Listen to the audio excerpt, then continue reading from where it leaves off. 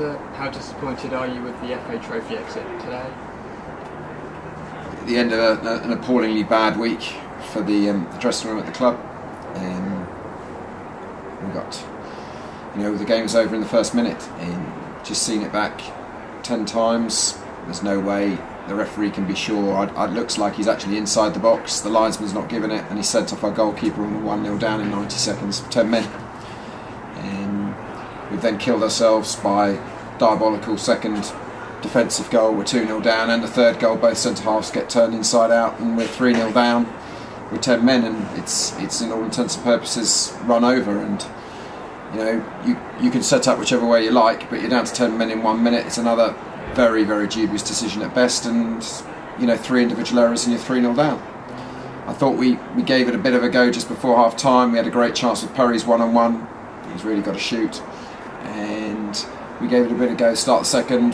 They've obviously then got a fourth and ended the game. We've given a bit of a fight back, but the game was lost in the first minute, and certainly in the first 10 minutes when we've conceded 3 shockingly bad goals. And you combine that with probably the worst injury unavailability list I've known in 16 years of management, and you put the two together and you get nothing in a vital game that we needed to bring in income. Really poor attendance today. I know the owner's got things to say about it. I know my budget, I know what we've got. I can't bring in others. We've got to let people go. The players have got to take responsibility. I've got to take responsibility. The players know we've got to be better than that. We're not playing very well. It's not something that's just happened today. It was a cliche bad day at the office today, but I don't think we've been very good for the last 2-3 weeks. But I also think you've got to get perspective on this. We're top of the league, and we need the fans to get back and support us.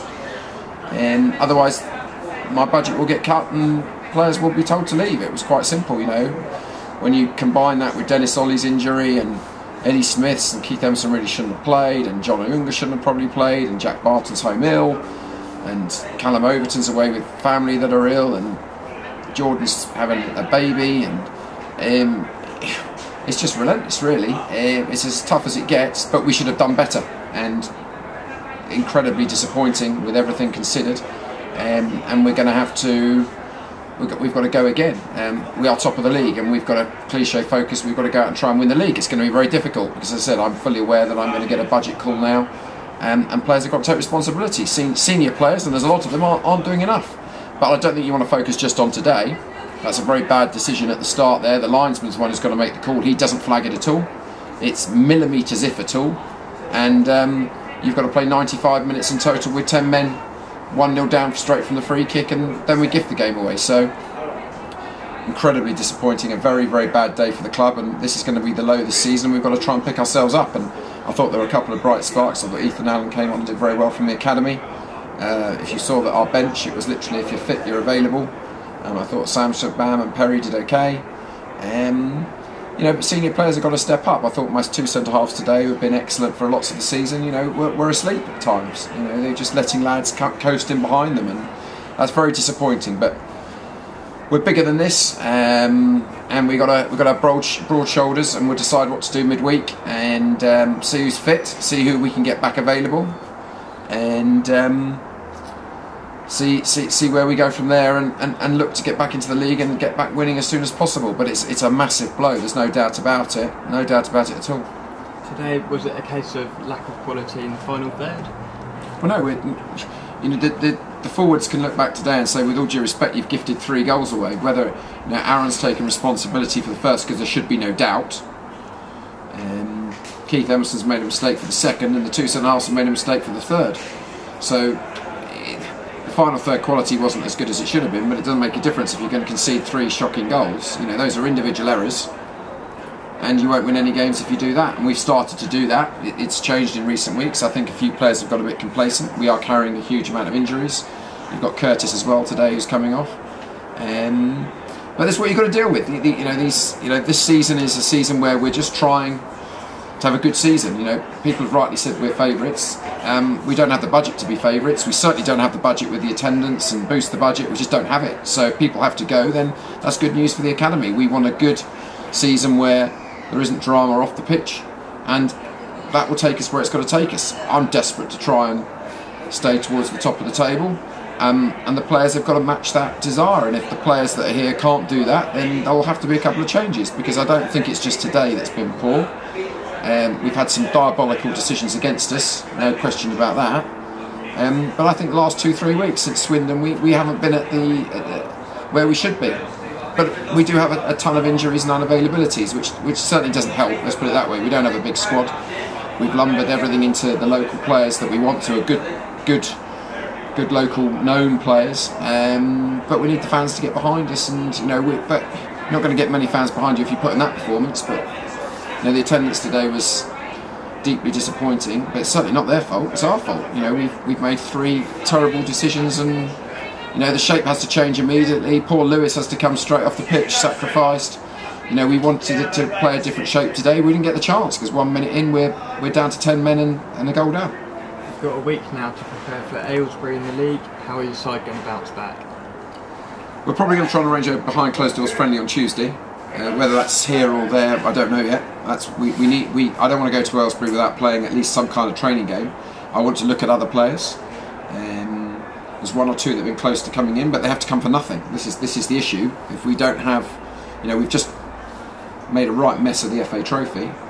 Okay, referee assisted, yes, but we've made a right mess of it. So again, we're looking in the begging bowl. Obviously, we need to see who's fit. We need to see who's well. Hopefully, Jack Barton will get out of his sick bed, but certainly the longer term ones, and we have to see how some of them react. We've got this very long list. We're hoping Callum Overton will be back. We're hoping Jordan will be back available for selection. We just don't know at the moment, so we need to get everybody together and almost try and forget this. Curtis will be suspended next week as well, so it's something else we've got to work on, although he's picked up an injury. It's a tough ask, but we will just get on with that work and try and get everybody in. We've just said we'll let them all know tomorrow. We'll be in Tuesday and wherever that will be, and we will try and build them up. And let's not get away from it. We're top of the league.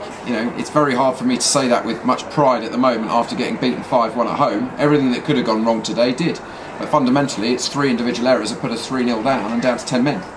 So we've got to get back on that and use the old cliche that our season's now about the league, and we've got to go on from there. And we shall see what happens. I'll speak to the directors about where we are budget-wise and who we might have to let go, but that will be what it's going to be, and that opens opportunities for others. And we're very proud that players are contacting us saying they would come and play for Farnborough for free.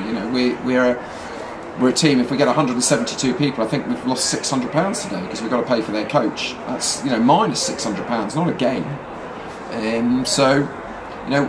If that's what we are, a step 4 side, then that's what we are, a step 4 side. But we're top of the league, and we've got to go back to that league on Saturday and build this week and try and put this behind us and see who's fit and go again. And remember, we don't go out with doom and gloom. We're trying to be positive this season, but it's very difficult 20 minutes after a defeat like that, and then you look at the tape and go, come on, that's ridiculous. The referee can't make that call. It's impossible. He hasn't got the angle to make it. He's got to be very sure, and I've watched it 10 times and there's just no way. It's millimetres if anything, and the linesman has not given it. So he's killed us stone dead then, but then 2 individual errors have made it 3-0 and game over. Can you give an injury update on Dennis Ollie and Eddie Smith? Eddie Smith is a double ligament, so that's anything between 2 months and the season. We won't know for at least a couple of weeks. He's on crutches and in a boot. Dennis Ollie is a minor fractured rib. Dennis is desperate to get back, but who knows. His first reaction after he did it was he'd strap himself up and play the next day. It's ridiculous. Again, we don't know. It could be a week, it could be 6 weeks. As I said, Callum Overton's away with a family member, and we wish him the best. We're hoping he will be back this week. Jordan's just had a baby that's had complications, so he's not been available the last couple of weeks. Jack Barton's ill with flu. John's really struggling. Curtis is struggling. Keith has a minor ruptured ligament. He's played through it, and that's why we have the best British Army, the best army in the world, because it's ridiculous that he managed to play through that. And maybe that was the wrong decision, because look what happened on the second goal. But I can't fault his hunger and desire to play for this club, and we desperately needed people out there today. But it's a long list of people that aren't available, but we've just got to get on with it. And I think Parry didn't have the greatest game today, but he got himself into some great positions. He worked really hard. he's doing. He started really well, but the forwards are going to look back at the defence and say we conceded whatever it was, 3 last week at home, 5 this week.